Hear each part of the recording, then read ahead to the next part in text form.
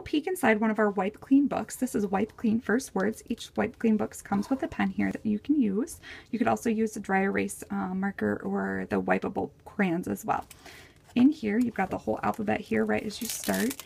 And then this great illustrated page here, you've got all the different words that you can trace and practice writing with, but you've also got these fun little illustrations that you can trace around too. So here's the bus and the van.